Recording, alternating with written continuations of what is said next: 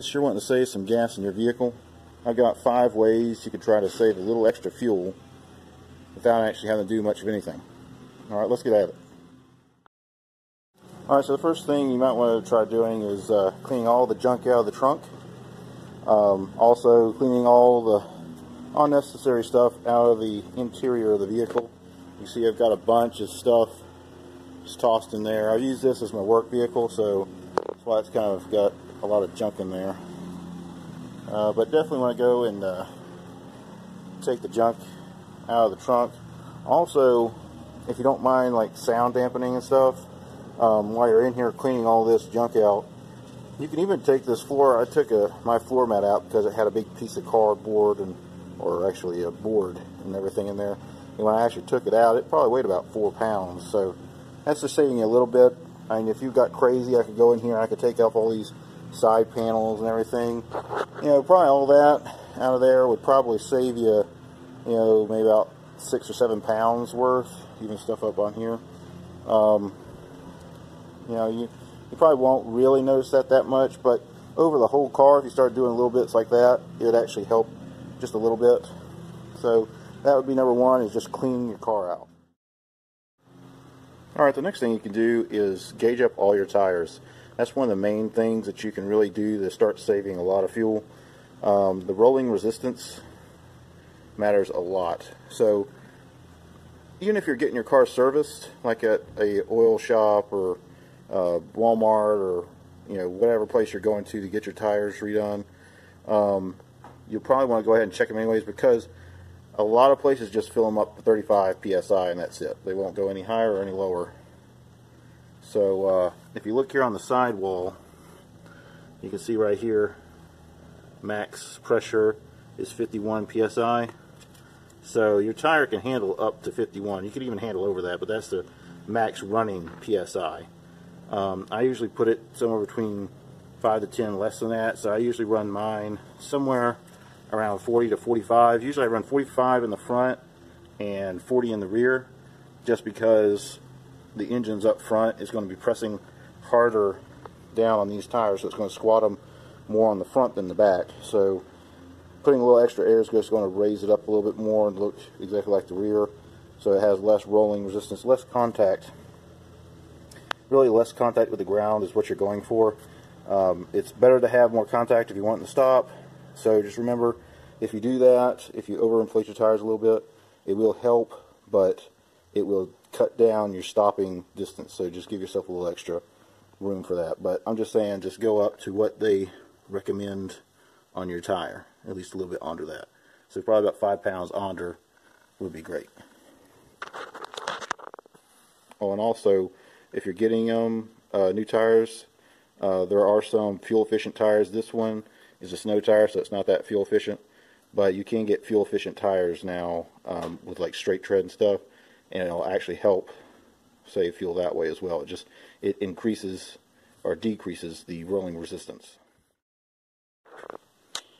Alright, the next thing is make sure that your vehicle is actually tuned up, so either new spark plugs or new coil packs, whatever that takes to get your car tuned up. New spark plugs is a must. Just a kind of reference, usually in between 50 to 75,000, you should go ahead and replace them. They can go up to 120,000, but after like 75,000, they start wearing out, or you have a more likelihood of it wearing out. If you're capable, you could put on a high flow air intake. If you're capable of doing that kind of stuff, they have universal ones like this one I've got on mine. I believe it's a 2-inch to a 2.5 inch, and it's got a coupler in between those. I think I paid about $30 or something for this. It could be higher, it could be lower, but somewhere around like $30 to $40 is probably what this costs. And it's nice. They say on there on the packaging that it'll increase airflow, which it can, depending on your OME or your factory box. Some of them are restrictive, but don't really count on the high flow stuff. The main reason that I get these and I put them on most of my vehicles that I have is not really because it's extremely high flowing, which it could be depending on your box, like I said, but I can actually see my air intake, my air filter, and I can even turn it and check to make sure that it's clean. The other ones are in a box. You can get the fancy ones like of this, somewhere between probably 50 to 120 and up, really. But the cheaper ones are somewhere between 80 to 130 or $40, let's say. And that will actually have a heat shield around it and let air flow into it and go into your intake. But I've tried both ways, and they don't really seem to matter that much as long as you have it in a part of the engine compartment kind of farther away from the engine and out of the direct range of the radiator. So if I've got mine kind of sitting off the side, kind of behind the battery a little bit, and I've got the air that flows up through here that actually came into the factory air box. So that's why I have it pointed over this side and down just a little bit to catch the air coming in from underneath the battery box there.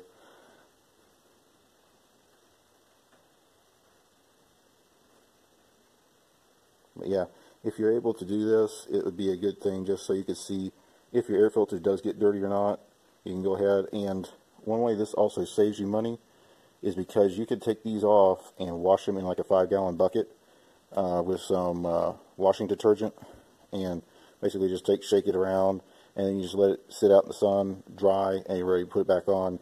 These are really almost lifetime filters. The one I had on my car before this one, it was set up, it was just a cone filter that was just connected to my factory pipe.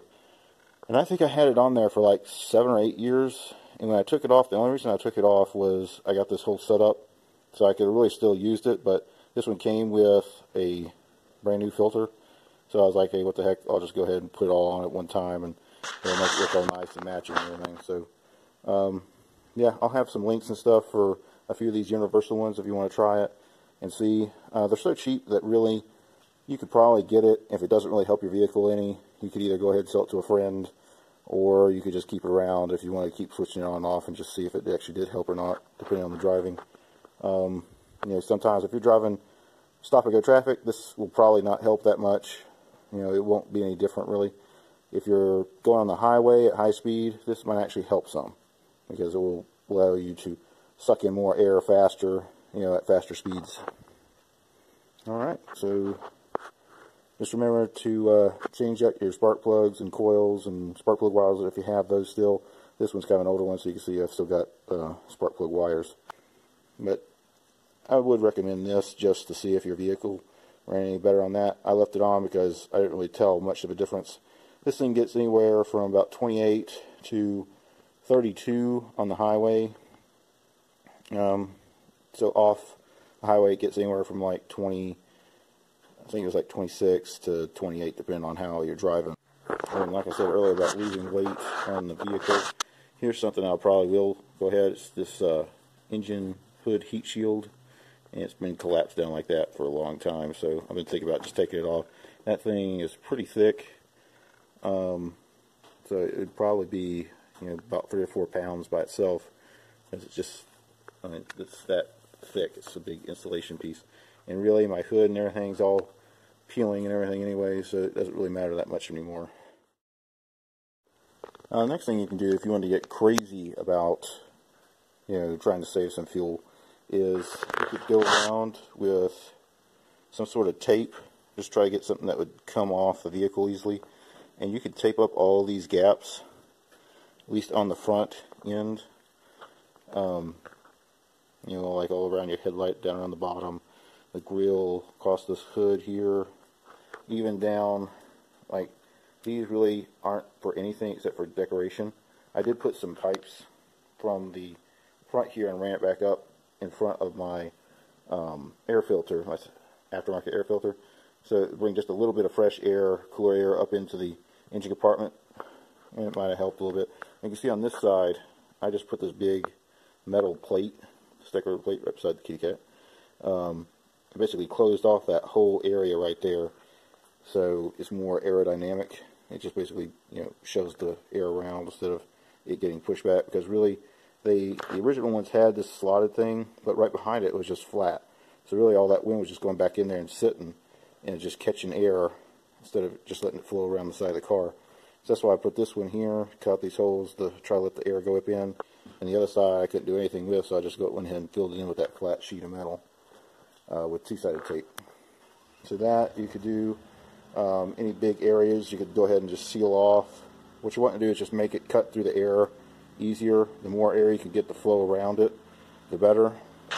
And if you're also willing to do that, then what you'll want, which I don't really have, you can see I put some new struts on the front of my car, which raised the front end probably about another inch or so, or inch and a half higher than the rear.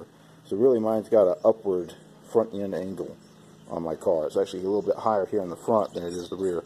You actually want that opposite. You would want it lower on the front and higher in the rear to get that effect of pressure going in and then opening up underneath the car and making the air actually flow underneath the car a little bit faster, which will increase it. Right now, if it's, you know, pinched at the back and open on the front, it's actually catching air underneath it and not letting it flow out as easy. So here's everything that came out of my trunk. Pretty good load, probably about another 10 or 15 pounds, especially this. This is probably about 7 or 8 pounds by itself because it's completely full of antifreeze, the grinder and all that kind of stuff. So actually probably about 20 something pounds worth of stuff just out of the back. And if you're cleaning it out really thoroughly, like mine, don't take out your tire iron. This cross iron was just the extra, just to speed up changing the tires, but I still got mine in my little compartment over there, my small one that actually came with the car, and it still does the job, so I really don't need the big one. So that's what your trunk should look like. And you can remove your thing. That's just extra, probably 2 or 3 pounds worth, depending on what kind of, you know, throw you got in there. I still got my jumper cables and stuff. Just try to keep some emergency equipment in there in case you do break down the side of the road. Alright, last but not least is fuel additives. There's quite a few out there. You can get any cheap ones, really, kind of still do, but most of the best, the best ones that I've actually found to work is seafoam additive. That's like the top. Also Marvel Destroy Oil and Lucas fuel injector cleaner. I would recommend all 3 of those. They do a really good job at what they say they're supposed to. Now I also will have links down here if you want to buy a whole bunch, just so you'll have it for a while. But any, you know, even the cheap ones from Walmart, possibly Dollar Tree, I wouldn't trust it completely. But I have ran it through this, and it's never actually caused it to run weirdly or anything, so I can't see anything wrong with it. You can also put 90% alcohol in here, and it will make it run a little bit better, especially right now. They'll probably start watering the fuel down a little bit, so if you put like 90-something% alcohol in here, it would probably make your fuel run a little bit better. Especially, I heard a lot of Volkswagens and BMWs and stuff are very fuel sensitive. So if you put in a cheap fuel and it did start running rough, or wouldn't even want to run at all, you could try putting some 90% alcohol in there and just slosh the car around for a little bit, try to mix it up as good as you can, and then crank it for a while and see if it would start running again. But 90% alcohol really won't hurt anything in the fuel system. It's just, you know, makes it burn a little bit hotter. So yeah, fuel treatments are a good way as well to just keep your fuel and your engine injectors and the top end of the pistons and the cylinder head kind of clean of all gunk and junk, just to keep it running smoothly. So fuel additives would be one of the top things that you can do right off the bat just to start helping fuel mileage. Alright, hope this helped. Please give me one of these, and consider liking, sharing, and subscribing to the channel so you don't miss future videos like this. I've also got a bunch of tool videos under my channel if you want to go see that. Hey, there's a cat. Hey, kitty. Alright, well, thanks for watching, and y'all have a good one.